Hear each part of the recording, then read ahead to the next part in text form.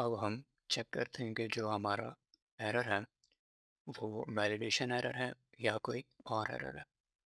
तो अगर जो हमारा एरर जो यहाँ पे मिडलवेयर में आ रहा है वो इंस्टेंस ऑफ है वैलिडेशन एरर, तो हम जो स्टेटस है उसको चेंज करके 401 कर देंगे और डेटा डॉट मैसेज इसको हम ओवरराइट कर देंगे एरर डॉट मैसेज के साथ।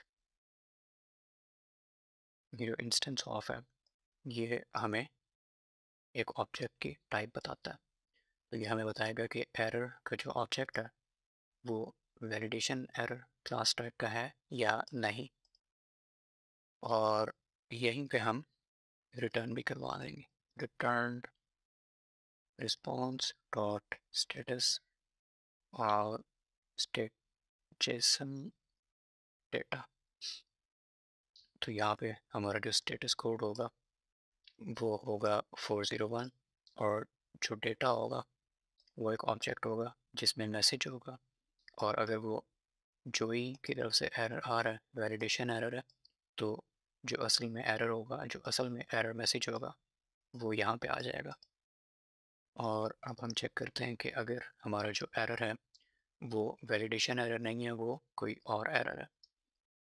इफ़ एरर डॉट स्टेटस, यानी जो हमारे पास एरर आया है उसमें स्टेटस नाम की वैल्यू है, उसमें स्टेटस नाम का एट्रीब्यूट है। अगर है तो एरर तो स्टेटस एरर डॉट स्टेटस, तो हमने ये जो स्टेटस की वैल्यू थी 500 इसको चेंज करके एरर की वैल्यू रख दी, और यहाँ पे एक स्पेलिंग मिस्टेक और अब सही है। इसी तरह हम चेक करेंगे कि इफ़ एरर डॉट मैसेज तो स्टेटस डॉट यहाँ पे डेटा डॉट मैसेज, और ये हो जाएगा एरर डॉट मैसेज, और एंड में हम इसको रिटर्न करवा देंगे। तो res dot status status dot JSON और यहाँ पे डेटा, और इस एरर हैंडलिंग मिडलवेयर को हम एक्सपोर्ट कर देंगे। और ये एरर हैंडलर तो हमने बना लिया, अब इसको हमने अपने ऐप में रजिस्टर करवाना है। तो हम वापस अपने सर्वर में जाएंगे और यहाँ पे इसको इंपोर्ट करेंगे क्वायर मिडलवेयर्स और एरर हैंडलर, और इसको बिल्कुल एंड में आके रजिस्टर करवा देंगे app dot use error handler. और इसको हमने एंड में इसलिए रजिस्टर करवाया क्योंकि जितने भी मिडलवेयर्स होते हैं वो सिक्वेंशली रन होते हैं, और हमने कोशिश ये करनी है कि बिल्कुल एंड में जाके जो हमारा रिक्वेस्ट रिस्पॉन्स साइकिल है उसके बिल्कुल एंड में हमारी एरर हैंडलिंग हो जाए, और जब हम रिस्पॉन्स सेंड करें तो उससे बिल्कुल पहले तक हम एरर हैंडलिंग अपनी मुकम्मल कर चुके हैं और उसके बाद हम रिस्पॉन्स भेजें।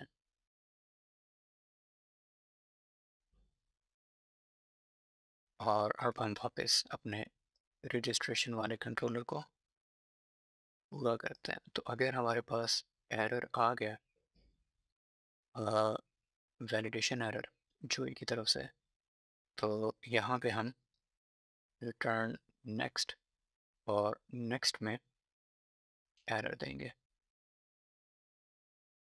और ये नेक्स्ट क्या चीज़ है, ये नेक्स्ट जो है ये हमारा अगला मिडलवेयर कॉल कर देगा, और हमारे पास फ़िलहाल सिर्फ एक ही मिडलवेयर है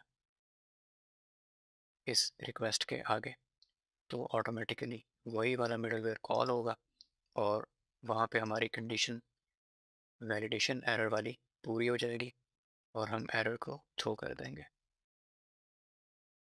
तो ये हमारी एरर हैंडलिंग भी हो चुकी है, अब हमारा सर्वर क्रैश नहीं करेगा। अब हमने ये चेक करना है कि जो यूज़र ने अकाउंट रजिस्ट्रेशन करते हुए हमें डेटा सेंड किया, क्या वो डेटा ऑलरेडी रजिस्टर्ड तो नहीं है। तो सबसे पहले हम जो यूज़र की रिक्वेस्ट की बॉडी में जो डेटा आया हम उसको अपने पास लेके आते हैं। तो यूज़र नेम, नेम, ईमेल और पासवर्ड, और ये हमें मिलेगा रिक्वेस्ट डॉट बॉडी में से। अब हमने चेक करना है कि if email is not already registered, email जो है वो यूनिक है। तो सबसे पहले हम अपना मॉडल इंपोर्ट करेंगे जो हमने यहाँ पे यूज़र में डिफ़ाइन किया था। तो कॉन्स्ट यूज़र क्वायर, और हम एक स्टेप पीछे जाएंगे, वहाँ पे मॉडल्स, और मॉडल्स में यूज़र। और अब हम डेटाबेस के साथ कम्युनिकेट कर रहे हैं तो हम ट्राई कैच यूज़ करेंगे ताकि एरर हैंडलिंग सिंपल हो जाए। अब हम यहाँ पे करेंगे ट्राई और कैच, और यहाँ पे ट्राई और कैच में हम देखेंगे कि जो हमारा ईमेल है और जो यूज़र नेम है वो पहले से यूज़ में तो नहीं है।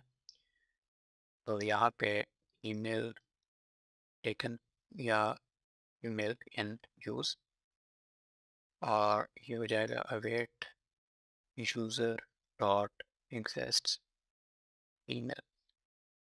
यहाँ पे हम अपना mongoose का मॉडल यूज़ कर रहे हैं, और हम mongoose को यूज़ करते हुए एक फंक्शन यूज़ कर रहे हैं कि वो चेक करे कि यूज़र वाली कनेक्शन में कोई भी रिकॉर्ड ऐसा ना हो जिसमें ये वाला ईमेल ऑलरेडी यूज़ में हो।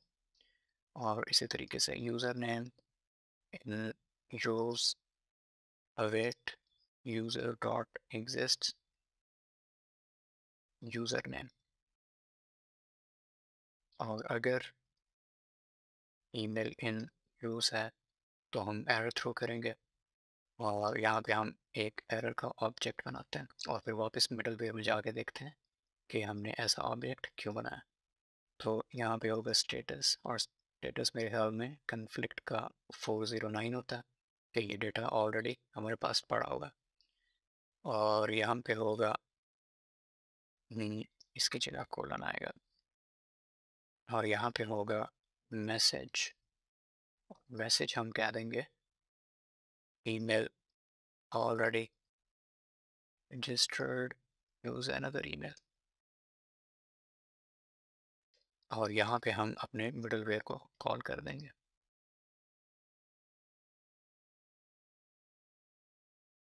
और इसी तरीके से हम अपना यूज़र नेम इन यूज़ को वैलिडेट करवाएंगे। अगर हमारा यूज़र नेम पहले से ही किसी यूज़र ने ले लिया तो हम यहाँ पे स्टेटस और 09 और message user name not available, choose other user name, और हम इसको मिडलवेयर में कॉल करवा देंगे। और अगर हमारे पास कोई और एरर आता है, फॉर एग्जांपल डेटाबेस के साथ हम कनेक्ट नहीं कर पा रहे या कुछ और कनेक्शन में एरर है या कोई और एरर है, तो सिंपली रिटर्न नेक्स्ट एरर। अब जाके हम मिडलवेयर को एक दफ़ा फिर से देखते हैं। तो अगर हमारे पास यूई की तरफ से कोई एरर आए तो हमारा जो ये ब्लॉक है ये उसको हैंडल कर लेगा। अगर हमारे पास एरर इस किस्म का आए कि उसमें स्टेटस हो तो हम स्टेटस को चेंज कर देंगे। जो डिफ़ॉल्ट हमने 500 रखा हुआ है उसकी जगह हमारे वाला आ जाएगा, जैसे यहाँ पे 409 आ जाएगा। और अगर हमारे पास एरर में मैसेज भी है तो वो भी ओवरराइट हो जाएगा इंटरनल सर्वर एरर की जगह। और अगर हमने कोई ऐसा एरर थ्रो किया है जो ना वैलिडेशन एरर है, ना उसमें स्टेटस है, ना उसमें मैसेज है, तो ऑटोमेटिकली ये डिफ़ॉल्ट वाला एरर जो है ये थ्रो हो जाएगा। तो एरर हैंडलिंग हमारी इस तरीके से अच्छी हो जाएगी। और अब हम इस ट्राई ब्लॉक से बाहर निकलते हैं, और ये स्टेप हमने कर लिया ऊपर। अब अगर हम अभी तक इसी फंक्शन में। इसका मतलब है कि जो यूज़र का डेटा था वो भी वैलिडेट हो गया, यूज़र नेम और ईमेल वो भी यूनिक है। तो हम अब अपने यूज़र को रजिस्टर करवाएंगे। सबसे पहले हम पासवर्ड हैश करेंगे, और हैश का मतलब है, लेट्स से यूज़र हमें पासवर्ड देता है 1 2 3 ABC, तो हम इसको एज इट इज़ स्टोर नहीं करेंगे, हम इसको हैश करवाएंगे। हम इसको एक फंक्शन के थ्रू, हम एक फंक्शन इसके ऊपर कॉल करेंगे, और वो फंक्शन इसको किसी भी रैंडम स्ट्रिंग में चेंज कर देगा। कुछ भी हो सकता है, सिंबल्स कुछ भी हो सकता है। इसको हम हैशिंग कहते हैं, और ये इरिवर्सिबल होगी। हम इस स्ट्रिंग से इसका हैश बना सकते हैं, लेकिन हम इसके हैश से वापस ये ओरिजिनल स्ट्रिंग नहीं जनरेट कर सकते। जब हम रजिस्टर करेंगे तो हम यूज़र ने जो हमें पासवर्ड दिया होगा उसको हम हैश करेंगे, और इसको हम अपनी डेटाबेस में स्टोर करेंगे। और जब यूज़र लॉगिन करेगा तो हम यूज़र से दोबारा पासवर्ड मांगेंगे, और अगर उसने हमें सही वाला पासवर्ड दिया तो हम जब उसका हैश निकालेंगे इस बार, तो ये वाला हैश और ये वाला हैश ये दोनों सेम हो गए, तो हम उसको लॉगिन करने देंगे। लेकिन अगर यूज़र ने सही पासवर्ड नहीं दिया, तो जब हम इस स्ट्रिंग का हैश निकालेंगे तो ये हैश और जो ओरिजिनल हैश था वो मैच नहीं करेंगे, और इस वजह से हम यूज़र को लॉगिन नहीं करने देंगे। और ये जो हैशिंग वाला काम है ये हम करेंगे एक और पैकेज की मदद से। तो लोड npm स्टॉल या शॉर्टकट हाई बिक्रिप्ट js, और यहाँ पे हम इसकी डॉक्यूमेंटेशन भी देख सकते हैं।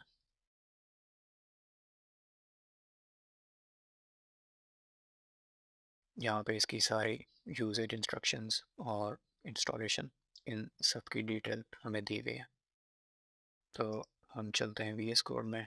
बिक्रिप्ट इंस्टॉल हो चुका है, और यहाँ पे हम बिक्रिप्ट को इंपोर्ट कराते हैं। बिक्रिप्ट js, और ये इंपोर्ट हो गया। और अब हम अपने पासवर्ड को हैश करते हैं।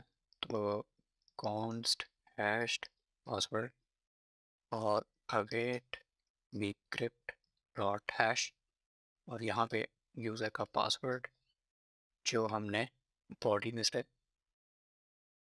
डीस्ट्रक्चर किया था, और यहाँ पे हम 10 पास करेंगे।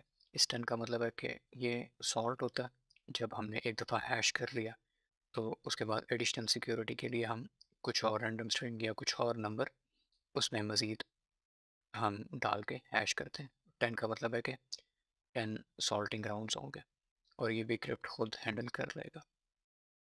और अब हमने अपना जो डेटा है वो डेटाबेस में स्टोर करना है। अगर हम मॉडल पे जाएं एक बार, तो हमारे पास नेम होना चाहिए, यूज़र नेम, ईमेल और पासवर्ड। यहाँ पे हम अपना यूज़र जो है उसको डेटाबेस में स्टोर करवाते हैं।